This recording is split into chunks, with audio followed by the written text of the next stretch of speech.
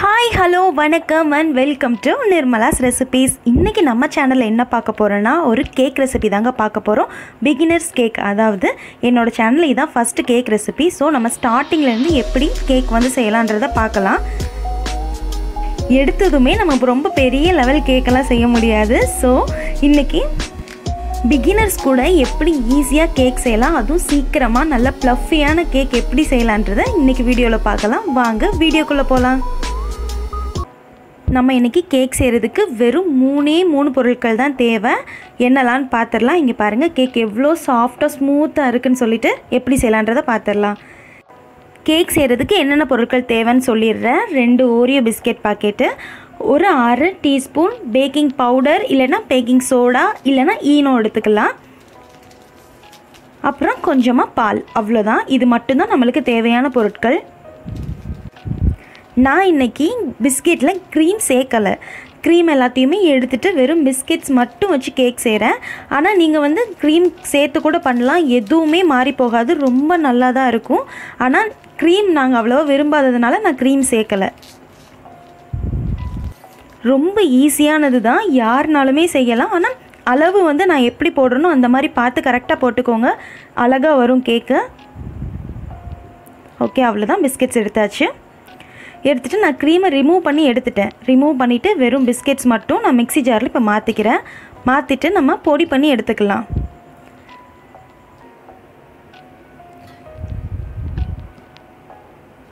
நம்ம இதை வந்து மிக்ஸி ஜார்லேயே பால் ஊற்றி எல்லாத்தையும் சேர்த்து செஞ்சிடலாம்.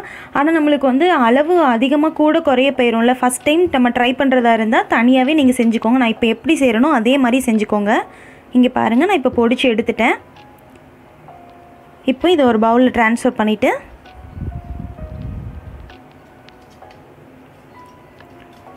ஒரு 1/2 டீஸ்பூன் பேக்கிங் பவுடர் நான் எடுத்திருக்கேன். சரியா, நீங்கள் பேக்கிங் சோடா, ஏதாவது நம்ம ஆப்பத்துக்கெல்லாம் போடுவோம்ல சோடா, அது கூட இருந்தாலும் ஓகே தான்.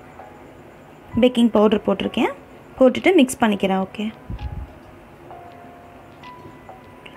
இல்லை உங்களுக்கு பேக்கிங் பவுடரும் கிடைக்கல சோடாவும் கிடைக்கலனா ஈனோ போட்டுக்கலாம். ரெண்டையும் நல்லா கட்டி இல்லாமல் மிக்ஸ் பண்ணி எடுத்துக்கணும். இப்போது இது ரெடி ஆகிடுச்சு.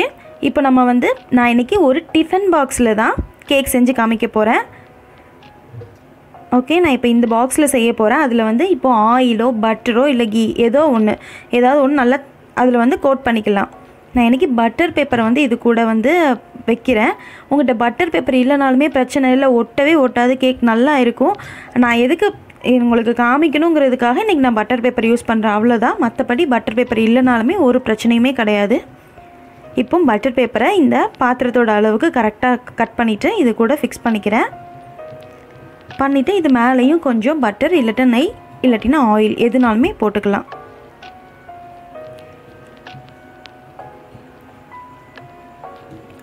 இப்போ பட்டர் பேப்பர் இதில் செட் பண்ணிவிட்டு இதை வச்சுட்டு நம்ம என்ன பண்ணணுன்னா, நான் இன்றைக்கி குக்கரோ ஒரு பாத்திரமோ எதுனாலும் பரவாயில்ல, நீங்கள் எதுனாலும் எடுத்துக்கலாம். எடுத்துகிட்டு கீழே உப்பு போட்டுக்கோங்க. உப்பு போட்டுட்டு இங்கே பாருங்கள், ஒரு ஸ்டாண்டு வச்சுருக்கேன்.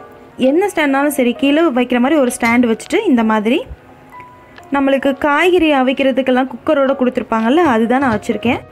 இப்போ நம்ம இதை வந்து ப்ரீ ஹீட் பண்ணிக்கலாம். நான் வந்து குக்கரோட கேஸ்கெட் எடுத்துட்டேன். வெறும் குக்கர் மூடியை வச்சு தான் மூடியிருக்கேன். ஒரு 5 நிமிஷம் அது ஹீட் ஆகட்டும். இப்போது நம்ம அந்த ரெண்டையும் மிக்ஸ் பண்ணி வச்சுருந்தோம்ல, பேக்கிங் பவுடரையும் பிஸ்கெட்டையும், அதை கூட நம்ம மில்க் ஆட் பண்ணிவிட்டு கலந்துக்கலாம். அதாவது பால் வந்து எவ்வளோ அளவுன்னு சொல்ல முடியாது, நம்ம கொஞ்சம் கொஞ்சமாக ஊற்றி கிளறிக்கிட்டே இருக்க வேண்டியதான். நமக்கு அந்த கரெக்டான பதம் வர்ற வரைக்குமே கொஞ்சம் கொஞ்சமாக ஆட் பண்ணி கிளறிக்கலாம். ஏன்னா நம்ம இந்த அளவு தான் சொன்னோன்னா, நம்ம ஒரு வேளை கூட குறைய பிஸ்கெட் எடுத்திருந்தாலோ வேறு பிஸ்கெட் எடுத்திருந்தாலோ அப்புறம் அது அளவு மாறிடும். இங்கே பாருங்கள், இப்போது இந்த மாதிரி இருந்தால் பேட்டர் கரெக்டாக இருக்கும். இப்போ நம்மளுக்கு பேட்டர் ரெடி ஆகிடுச்சு. நம்ம இப்போ வந்துட்டு நம்ம கேக் செய்கிற டின்னில் வந்து இதை மாற்றிக்கலாம். இதை ஊற்றிட்டு நீங்கள் கொஞ்சம் இதை டேப் பண்ணிக்கோங்க. அப்போ தான் அதில் பபுளாக இருக்கும். சின்ன காற்றுலாம் அடைச்சி கொஞ்சம் பபுள் மாதிரி இருக்கும். நம்ம இதை டேப் பண்ணுறதுனால அது எல்லாமே சரியாயிரும், ஈவனாயிரும்.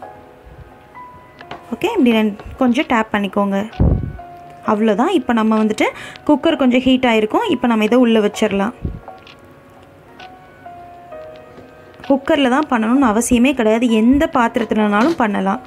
ஆனால் ஃப்ளேமை வந்துட்டு மீடியம் டு லோவில் வச்சுக்கோங்க. ஓகே, இப்போ வந்து பாருங்கள் ஒரு 30 மினிட்ஸ் ஆகிடுச்சு. நான் இப்போ ஓப்பன் பண்ணி பார்க்குறேன். ஒரு டூத் பிக்கோ இல்லை நைஃபோ ஏதாவது ஒன்று வச்சு நீங்கள் குத்தி பார்த்துக்கோங்க. எனக்கு நல்லா க்ளீனாக இருக்குது, வெந்துடுச்சு கேக்கு. நான் வெளியே எடுத்தாச்சு. இங்கே பார்த்தீங்களா எவ்வளோ சாஃப்டாக இருக்குது, சாப்பிட்றதுக்கும் ரொம்ப நல்லாயிருக்கும்.